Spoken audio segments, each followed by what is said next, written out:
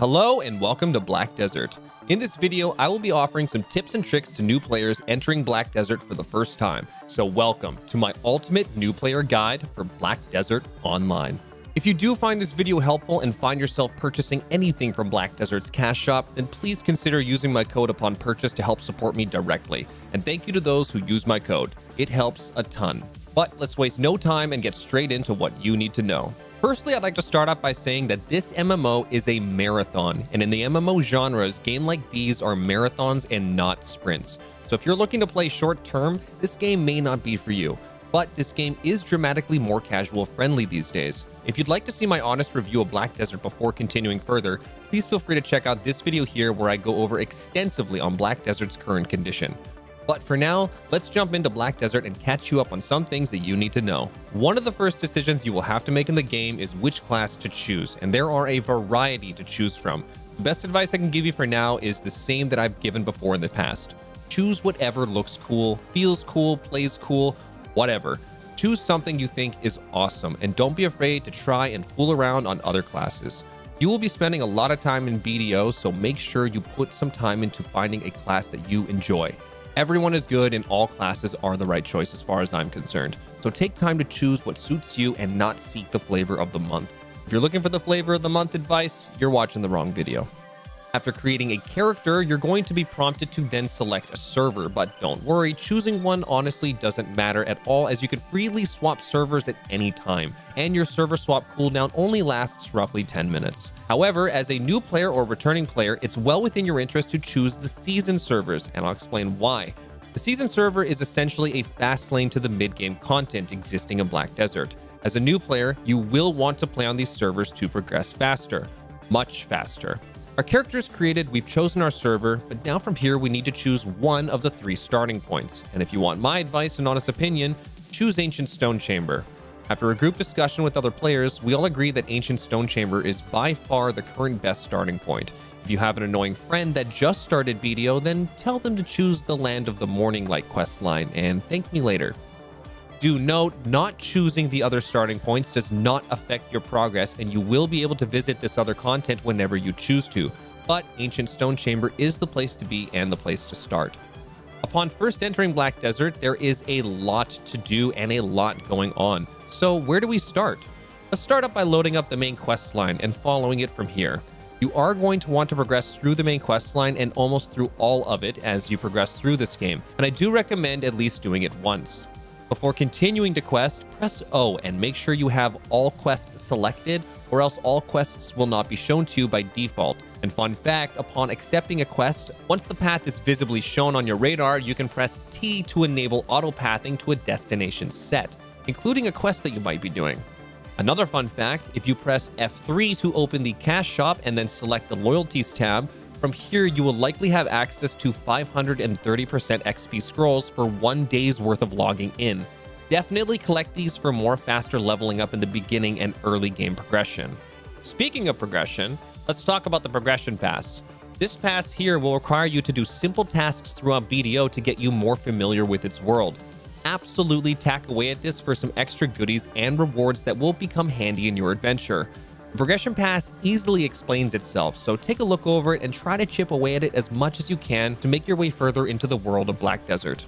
Now, I've done a bit of sidetracking here, but I do think making note of all of this is important before you start embarking on BDO's long journey. And now focusing back on our season character, where we want to go from here is again following the main quest line while also chipping away at the season pass. The season pass is similar to the progression pass, honestly, completing certain tasks to get certain rewards that you can use for your progression.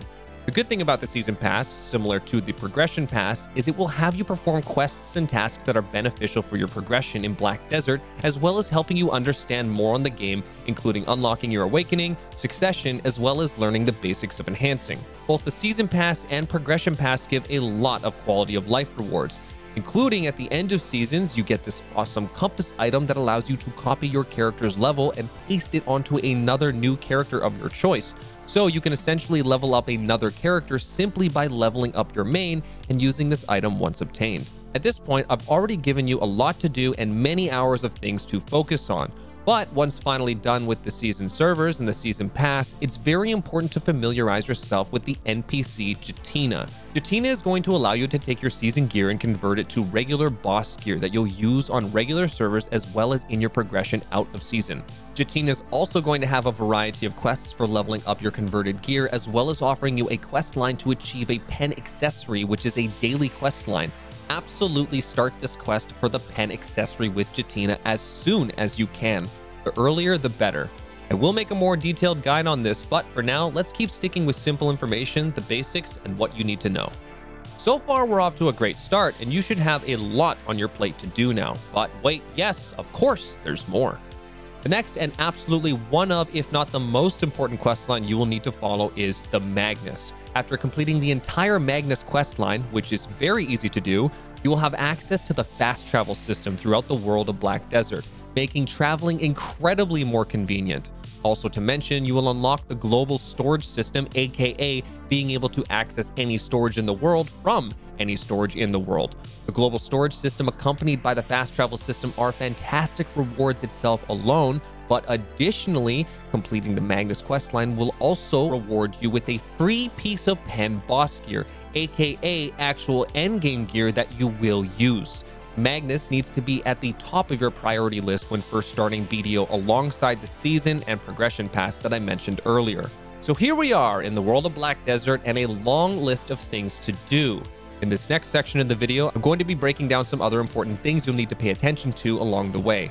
Please note, while I may not cover everything, my goal is also to provide you simple information that will give you a ton of things to do in the meantime. While traveling throughout BDO's vast world, you will meet many NPCs, and on your radar, these NPCs will be labeled as silver question marks. This simply means that you haven't met them, and I encourage you to interact with all silver question marks that you come across. This is going to increase your NPC knowledge, making them searchable in the NPC function, which is great for finding a storage keeper or a stable close by. Alongside the knowledge, your knowledge also rewards you additional energy for your overall energy pool. Your energy pool is used for any task that consumes energy, and typically this comes from life skilling. Chop a tree, consume energy. Pick some weeds, consume energy. Smoke the weeds. Oh, fuck. The good thing about your energy pool is each character has their own pool of energy to use, but all will share the same max amount of energy. Meaning, if my main character hits 0 energy from life skilling, I can swap to another character to utilize their full pool of energy to continue my task. Alongside this basic info I'm giving to life skilling and energy, it will be important to set up a farm at some point. Farming is a fantastic way for passive money making. I definitely recommend looking for an NPC that will rent you a 10-plot fence. Alongside your farms, there are many ways to earn passive income, such as workers, which I will mention shortly. Traveling around BDO's world, you will unlock locations, and some locations will be titled nodes. These nodes may have additional resource gathering attached to them if you click on the node from the world map. From here, we are able to send a worker to start gathering those materials. To keep workers simple, you'll select a town, you'll invest in some lodging in order to house your workers, you'll go to a worker manager to hire workers, and after hiring them, you can then send them to the node. I do have a guide on nodes and workers that was made years ago, but thankfully the information inside of it still remains very relevant. I recommend checking out this particular video to learn more on the worker and node system. Whether it's active gameplay or passive gameplay, you're going to make an in-game currency called silver, and this is the bread and butter of your progress. Your silver is going to be used towards all the gains that you will make. Your upgrades can be achieved one of 2 ways. You can effectively buy your gear off the marketplace, or you can take the route of enhancing and enhance your gear yourself. However, in most cases, this is a very unforgiving process for the majority of people. If you'd like to learn more about enhancing and how to properly do it, I also have an old guide that holds very relevant information that you can also check out here. And don't hesitate to use alt characters. As I've mentioned before, they are a great use of your energy pool for life skilling, but also do a great job hanging on to fail stacks that you may build up through enhancing. Now, if you're asking, what's a fail stack, then you definitely need to check out this guide. Pause the video. I'll be here when you get back. But before we get to our upgrades, let's get back to our silver. Outside of life skilling, you're also able to combat monsters around the world of Black Desert. The world map holds fantastic information about all of the grind spots and locations in the game, as well as providing information on any special drops that you may want to focus on. Good places to focus on early will be places where you can grind out the infinite HP potion, the infinite mana potion, and a wide variety of other treasure items that exist in Black Desert. But the potions will be the most important ones to focus on, especially in the early game. So definitely utilize the world map's UI to find out more about the grind spots that you visit.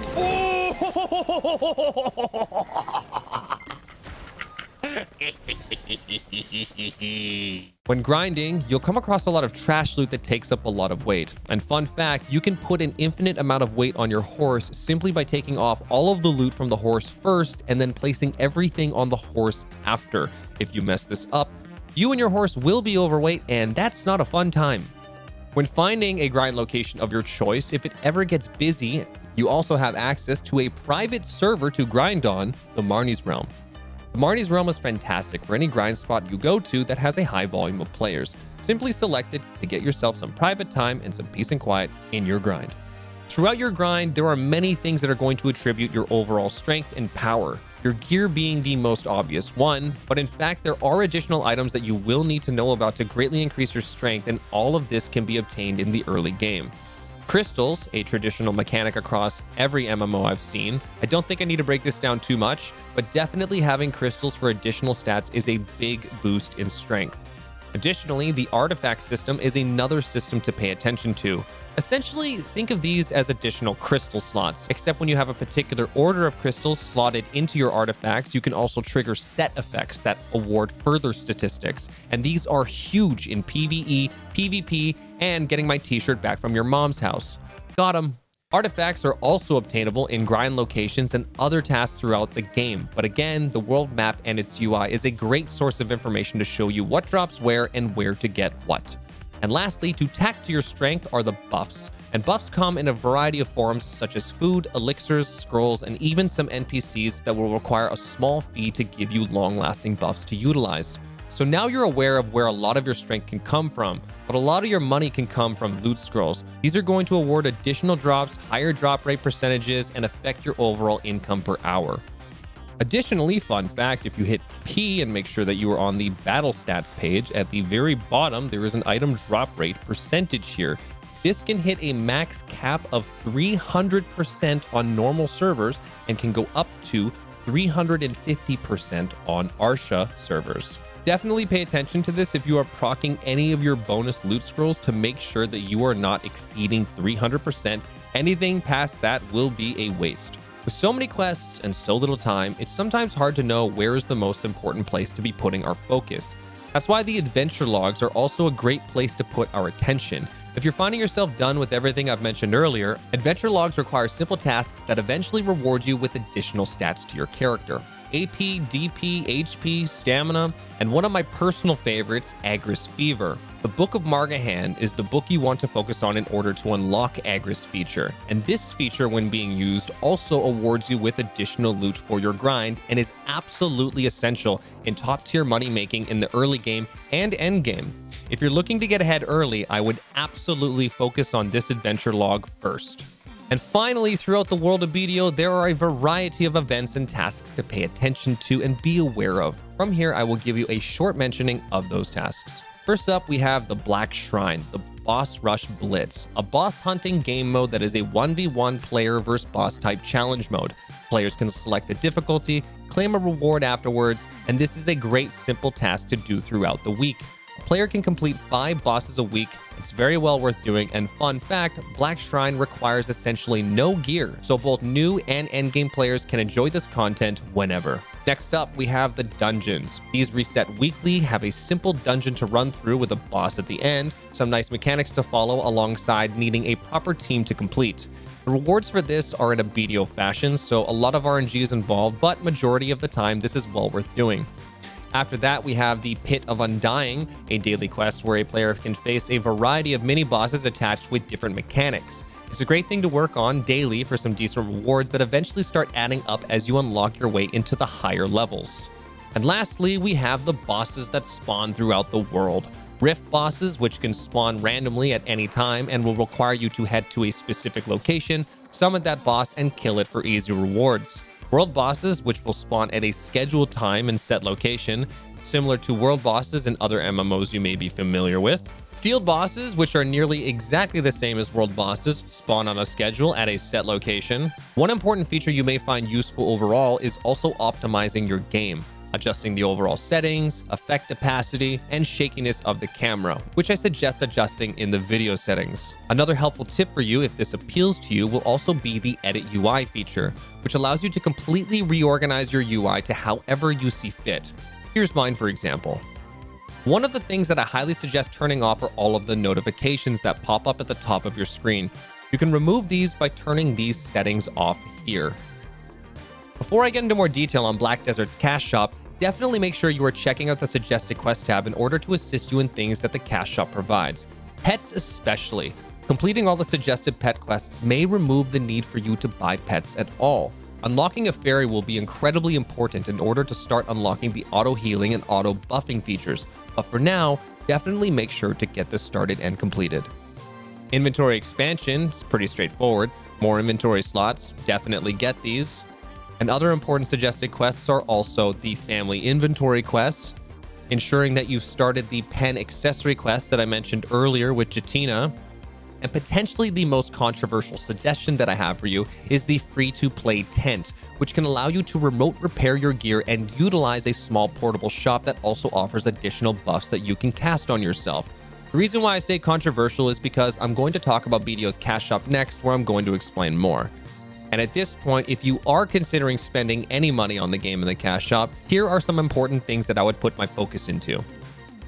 Yes, the tent is typically everyone's #1 suggestion, but with how easy the free-to-play one is to upkeep, I personally think that this is actually one of the most overrated cash shop items. While I do have the cash shop one, you will probably hear 98% of players disagree with me, and chances are 98% of those people haven't a clue on how to use the free-to-play tent. But next up, we have the value pack. You can have a quick read on the statistics here and what it offers. Considered almost like a monthly subscription item to the game. Not required, but exceptional to have. Next is weight, one of the most important features of a character. The overall weight will affect how much you can carry, especially when you're grinding and making money. Weight is an essential feature to have. Inventory expansion, because having more space is handy. Pets, because picking up loot is essential in this game, but as I said, make sure you complete the suggested pet quest first before deciding if you need or want to spend more money on these. And lastly are maids, an additional use to your weight. This will go hand in hand in off-putting trash loot from mobs or even placing items onto the marketplace without the use of an NPC from town. You'll be able to remotely access the marketplace from your storage through the use of these. Additionally, if you do pick up anything from the cash shop, please again consider using my code to help support my content and these videos that I make. A lot of effort goes into these videos, so thank you for your support if you do use my code. And lastly, let's talk about the information that you can obtain through Black Desert's community. Finding the right guild in-game is a fantastic place to start, and if you take a look at Black Desert's world chat, there are always guilds looking for players of all shapes and sizes, including fresh and brand new accounts, because they just want to help. And I encourage you to explore these areas and help find a community for yourself. Additionally, you can also press G to open the guild page and scroll through the pages of guilds to help you find something that suits you. Other third-party tools and resources that are incredibly handy in the community is Garmoth.com, a fantastic website that surrounds everything BDO. Gear builders, marketplace tracking, as well as user-friendly spreadsheet tools to track income per hour at grind spots in the game and public information about all grind spots in the game. A fantastic way to see what spots are the best during certain times and events. Another fantastic source of information is also BDO Foundry, a great site for guides, relevant information, and fantastic information for strategizing what you may want to focus on. But that's where I'm going to come to a close. There's a ton of information in this video, and overall, I hope it was more helpful than overwhelming. And if anything, now you have lots to do and lots to focus on. But once again, please don't forget to use my creator code in the cash shop for any of your in-game purchases and to help support my content if you pick anything up. Regardless, I do hope this video was helpful and enjoyable. If this was, then please consider leaving the video with a like and do share with anyone that may be new to the game if you found this helpful. But for some, farewell. For others, I'll see you in game, and for the rest, I'll see you next time.